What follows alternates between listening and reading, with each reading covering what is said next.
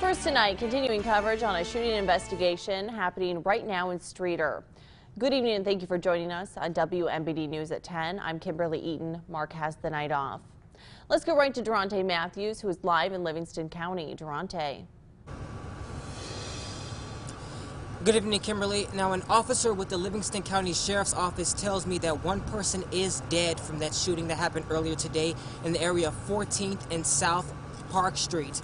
Now, we spoke to neighbors who say around 2 p.m. that's when they heard gunshots, followed by a large police presence. Now, I'm going to step out of the way so you can see the scene actually right now. It looks like officers were just carrying a body outside of the house right there with the porch light on. Now, next to that house, there also is a vehicle with a Domino's Pizza logo on it. The officer who I spoke with tells me that whoever was in that car was involved in the shooting in some way, but he would not tell me to what capacity. Now, he says that currently there is no danger for the public at this moment, and they will release a statement within the next few days. There are still IDOT workers here redirecting traffic from around this area.